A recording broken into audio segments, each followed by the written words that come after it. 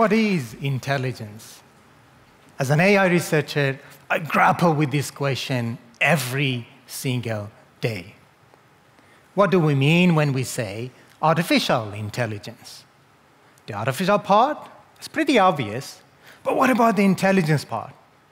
Most of us assume we are replacing ourselves with AI, the way that we think with computer programs. But AI doesn't have to be mirrored on human intelligence. In fact, I believe it is better if we don't. In my work, I'm inspired from complex patterns in nature that leads to intelligence to develop algorithms. And that's why I'd like to call the AI that I advocate for nature-inspired digital intelligence. Why? Because I believe Mother Nature provides us with unlimited solutions for a wide range of problems. And if you think about it, these solutions are extremely efficient. By their very nature, they are scalable and adaptable to changing conditions and grounded in sustainable principles. So it's wise for us to rely on these natural principles before tapping into our own solution to problems. But drawing inspiration from nature is not new. It's a concept known as biomimicry and bioinspiration that is quite often used in the design and science research. But I believe it provides unlimited possibilities to computer science, and in particular, AI. My own fascination with these natural principles started at a very young age. As a kid, I spent days of my childhood running around our garden, and I was always fascinated by the natural world around me. I spent hours and hours laying on the grass in our backyard and observed the behavior of ants, bees, and other insects. And I would perform what I'd like to call scientific experiments, like living treats, and see how these cute tiny ants gradually and quietly follow one another to create an ant trail. I even once started a small fire to see what an ant fire department looks like in action. Nature has taken billions of years to perfect solutions to a wide range of problems. And if you think about it, nature doesn't just think in one way. It doesn't always think like us. And that is the sort of intelligence I am talking about. By studying and mimicking nature, like the hunting of wolves, the marching of ants, or the flocking of birds, I believe we'll find solutions to some of our most challenging problems in a whole new way, through new eyes and through different lenses. Sounds easy, but it turns out that it's much harder to put ants into the computer than simply feeding them into the hard drive. In fact, it was not until I was at a university as a postgraduate researcher that I figured this out. Not in our lab, no, but like other great bio-inspired works, by observing nature through a movie screen.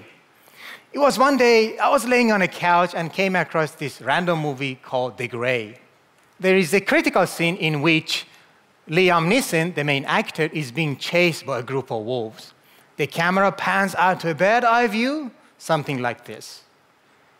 As the wolf pack circles around him, you see how they use their collective intelligence to find, chase, and finally capture the prey. Wolves are amongst the most organized hunting creatures out there. They constantly search their surroundings to find food and ensure their survival.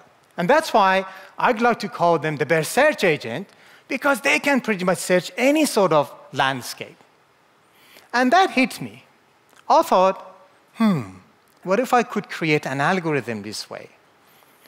The first step I took was to better understand the main principles of their behaviors, which are decision-making, hunting, and navigation.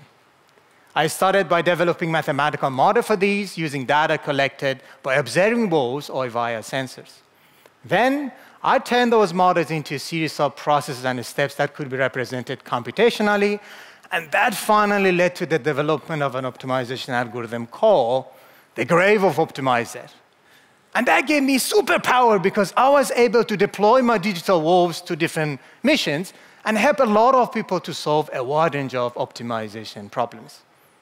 Unlike the traditional algorithm that heavily rely on predefined rules, this wolf-inspired algorithm allows AI to dynamically adapt based on the interaction of those wolves with the problem. Now imagine if you are an engineer trying to optimize an energy system on a power grid. The existing human-made solutions might be biased and quite limited to our perception of the world. What if you could use a nature-inspired algorithm instead? So let's summon our digital wolves. Imagine the city's power grid is a landscape that the wolves need to navigate. Each wolf can represent a different source of energy, like solar, battery, or wind. And let's say the prey is to meet the city's energy demand in the most cost-effective and sustainable way. The wolves start the hunt by exploring the combination of those energy sources and their capacities. For example, during a sunny day, the solar wind might take the lead, while at cloudy day or at night, the wind wolf or battery wolf might step forward. The algorithm is constantly evaluating the performance of those digital wolves and adapting the pack's strategy over time. And this iterative hunt process will allow us to find an optimal mix of energy sources and battery size to store excess energy, improve efficiency, reduce costs, and even promote sustainability. You see, by teaching our digital tools to think and solve problems like nature does, it evolves how we advance and changes how we solve problems. After developing the Grave of Optimizer, I recalled my childhood observation of ants and the fact that they could always find, annoyingly, they could always find a food source wherever I put them, and despite all my hard work to stop them. And I wonder again, could I then try an AI to think like ant? Finding an optimal path from a food source to a nest by ants is quite similar to a lot of logistic problems that we deal with as humans. Inspired by this, we can develop an ant-inspired algorithm that releases digital ants on a graph, representing a city, for example. They leave mock scent, some sort of perfume on optimal paths. Now let's assume we teach them to sometimes choose a path randomly, but most of the time choose the path that's been already marked by other ants. As we deploy more and more ants over time, they will be able to explore the graph of any size extensively and find an optimal route in the end. These are only two examples of nature's ingenious design. From micro to microscopic, nature-inspired digital intelligence offers endless possibilities. But don't get me wrong, I'm not trying to say all our problems can be solved by looking into nature, nor implying that everything in nature offers a solution to our problems.